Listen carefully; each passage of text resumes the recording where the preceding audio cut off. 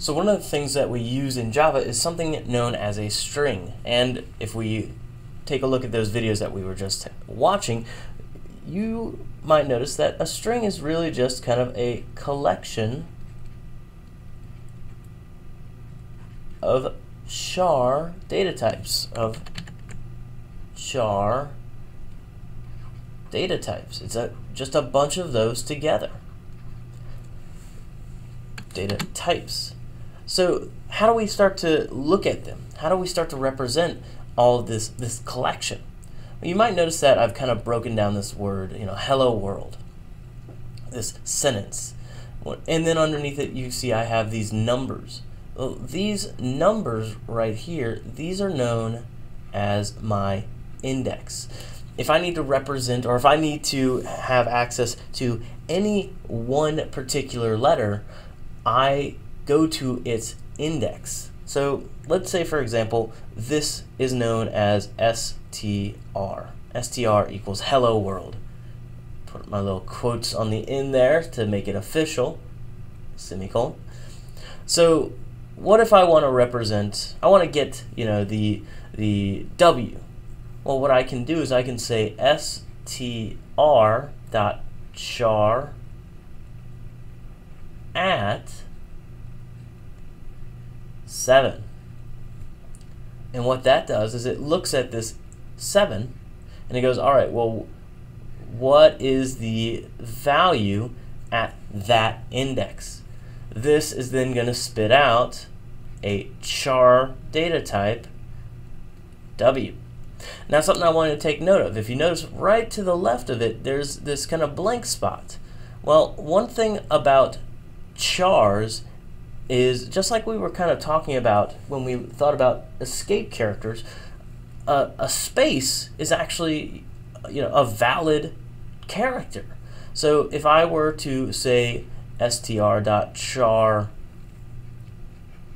at 6, guess what? I'm actually going to get not a blank, I'm actually going to get something. There's an empty thing. It's empty. It's a character that we're getting back when we look at that. So we have all of these different things. Now, one of the other things that we can do with a string is we can actually create something known as a substring. And what this is we now are going to look at the string that we have, and we're actually going to chop it up. So say, for example, I want the hello, but I don't really care about the world. Let me rephrase that. I want the hello, but I don't care about the portion of my string that says world. Now I'm going to get angry emails from hippies. So I don't want that world at all. I don't want that. I want the hello. So what I can do is, again, I can write out something like str, and as you can kind of guess, if I can use these methods that are pre-built, I can design something like substring. Now, substring takes two parameters. It takes a beginning and it takes an ending. So my beginning I want to start at the beginning. I want to start here at H. So I'm going to say my beginning is going to be 0. Now, what about my ending? Now, my ending actually is going to run up until that number. So if I said hello, I don't want to say 4. I do not want to say 4 because that's actually going to get cut off. I want to go one more than that. So I want to actually say 5. So that'll give me the character at 0, the character at 1, 2, 3, 4, but not including 5.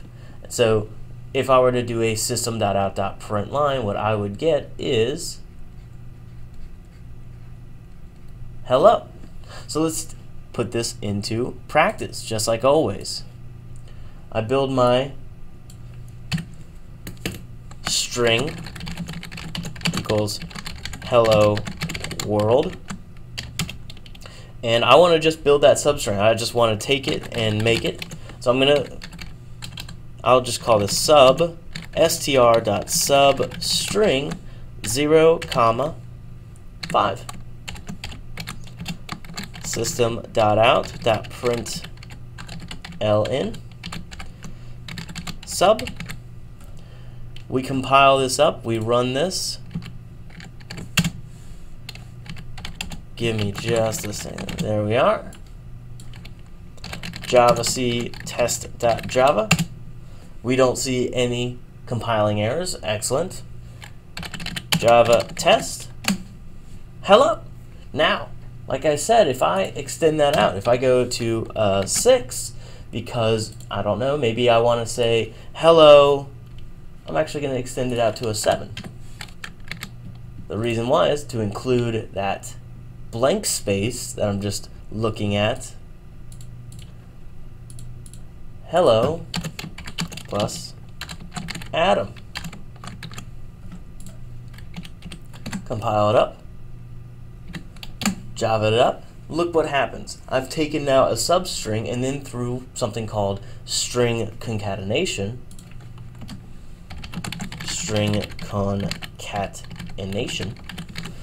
I can take the word hello, comma, with a space, and then add whatever I want afterwards.